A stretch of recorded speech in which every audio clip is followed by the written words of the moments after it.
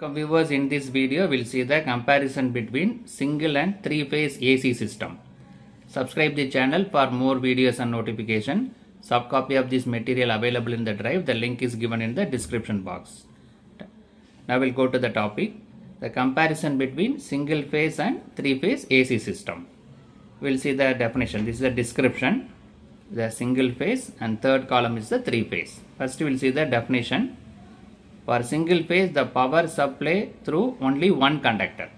The supply is going by only one conductor. In case of three phase, the power supply through three conductors. There are three conductors are available. We'll see the waveform. This is the waveform of the single phase AC supply, voltage waveform. The x-axis time, y-axis voltage. So AC means we know that alternating current. Initially the value is 0, then voltages keep on increases and reaches the maximum value at 90 degree. Thereafter decreases and reaches the zero value at 180 degree. This is called a half cycle, right?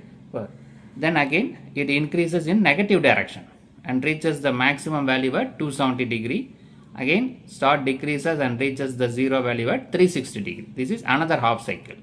So the total cycle is called a full cycle. This is called positive half cycle and this is negative half cycle. 0 to 90 increases, 90 to 180 decreases, 180 to 270 again increases in negative direction, 270 to 360 again decreases in negative direction.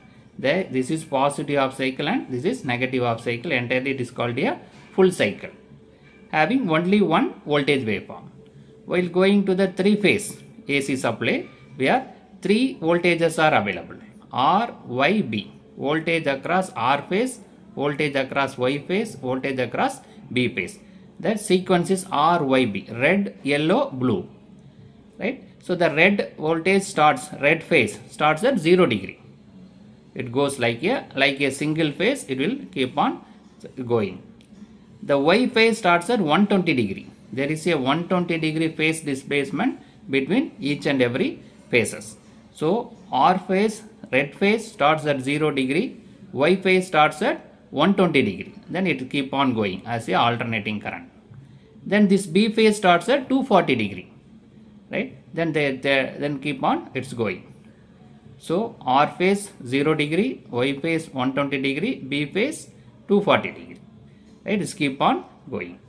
In case of single phase, if we add positive half cycle and negative half cycle, the net voltage will be 0. For example, here 100 voltage means here minus 100 voltage. By adding both full cycle, the net value is 0. But that not happen in the three-phase system. See this, at 0 degree R phase increases in positive direction. This B phase is decreasing in negative direction. At the same time, this Y phase is increasing in a negative direction. So one phase increasing, another phase decreasing means the net value will be there. The sum of these three is the resultant value. Here the resultant value will be 0, but here resultant value is not 0 because R phase starts 0, Y phase start 120, B phase start 240. At the given time, one phase is increasing mean another phase decreasing mean the resultant value will be always available. It is around 1.67 phase voltage, right? So the three phases available, the three phases will not got cancelled. The resultant value almost available 1.637 times of the resultant voltage. That is the main advantage of the three-phase system. In single phase, entire positive half cycle, if you add, it becomes 0. But here always some voltage will be available because of three phases displaced with 120 degree. That is around 1.67 times of output voltage. Right. Now we'll go to the remaining definitions. The third one is the number of wires. Require 2 wires for completing the circuit. The single phase AC system we already discussed, only one conductor. For returning we need one more conductor, that is totally we need 2 wires. Phase and neutral. One is for phase, another one is for neutral. Here require 4 wires for completing the cycle.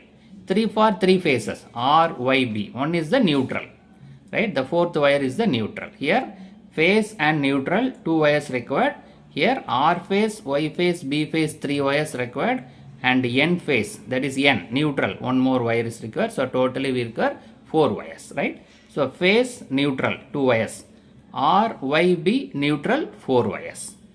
The voltage is around 230 voltage. The voltage is 230 voltage in a single phase. In the 3 phase we are measuring phase to phase. So around 415 voltage. Here we are referring phase to neutral. So phase to neutral around 230 voltage will be there.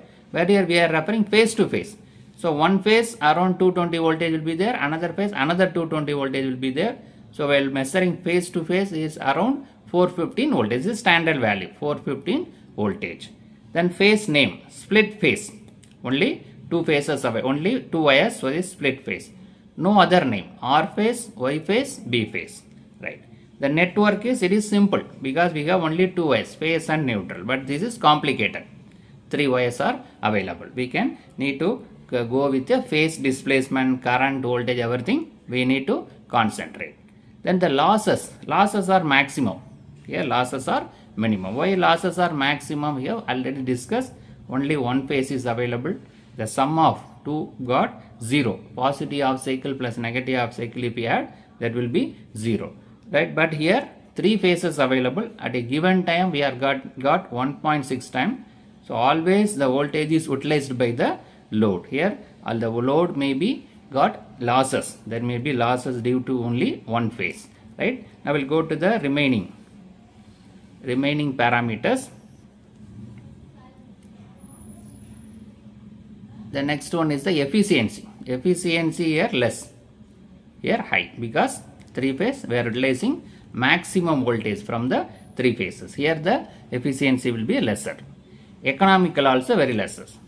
For erecting the single phase we need pole, everything, but we have only one phase is available. For the same pole we can transmit 3 phases. At a given time 3 phases are available, so the economical will be more. For usage, for home appliances, the load available in the home we are using single phase. Fan, tube light, the refrigerator, AC, for that we are using the single phase supply. In 3 phase supply, large industries and for running heavy loads. For single phase we are getting only 230 voltage. While going with the 3 phase we are getting 415 voltage. So in that automatically the current also increases. So the total power will be increases while using 3 phase power, voltage as well as current. So we can go with a industrial application, that is for heavy, running the heavy loads.